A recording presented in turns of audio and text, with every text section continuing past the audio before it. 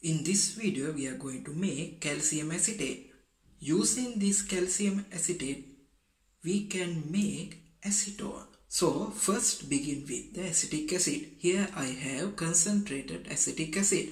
I am going to make a 50% acetic acid solution and I am going to take about 50 milliliter of it.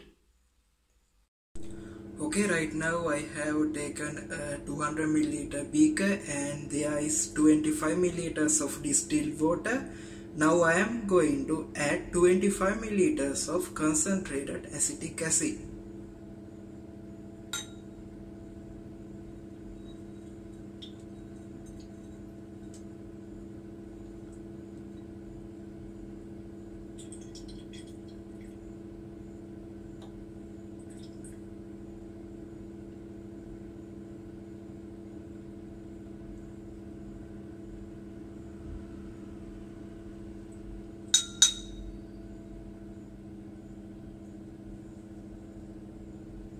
Okay, right now our 50% acid solution is ready. Now we need to neutralize this acid using calcium.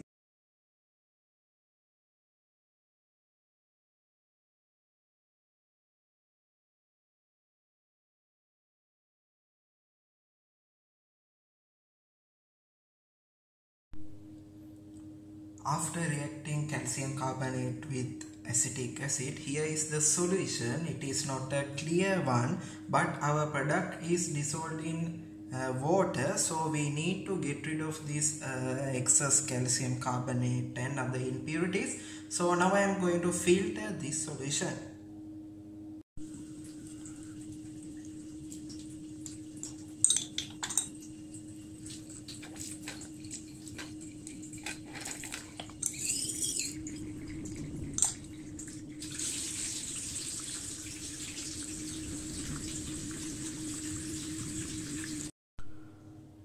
After the filtration, this is the clear solution of calcium acetate. Now I am going to evaporate all the water and dry this product until I get the solid.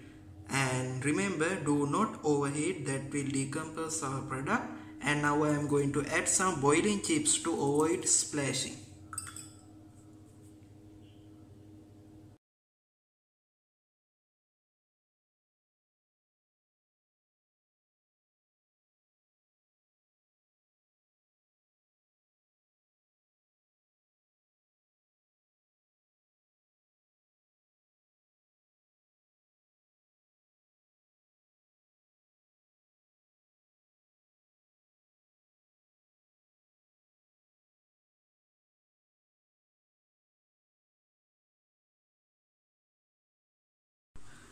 A quick note, changing plans. When the volume of the solution reached about 50 milliliters, I couldn't avoid the splashing even with the boiling chips. So I decided to stop the heating and I put this solution in a desiccator bag. So the left side beaker, there is calcium acetate solid right now, and the right side there is a container with anhydrous calcium chloride.